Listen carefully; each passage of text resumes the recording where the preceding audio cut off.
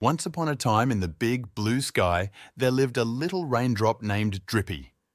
Drippy had a magical journey to embark upon, the water cycle adventure. Drippy started high in the sky as a fluffy cloud. When the cloud grew heavy, Drippy tumbled down as rain.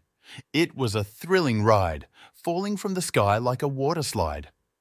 On Earth, Drippy joined a river with friends. They rushed and giggled as they swirled around rocks.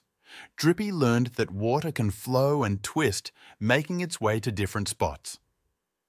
The river took them to a vast shimmering lake.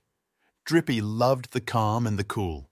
But soon, the sun kissed the lake, and Drippy rose as vapor into the sky like a swimming pool.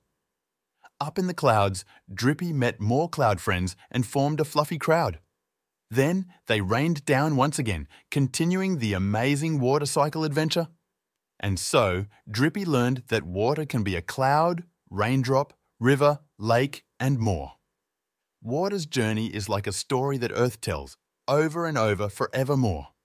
If you like this video and want to learn more about science, do like the video and subscribe to the channel. You are awesome, thanks. Bye-bye. Take care. See you in the next video.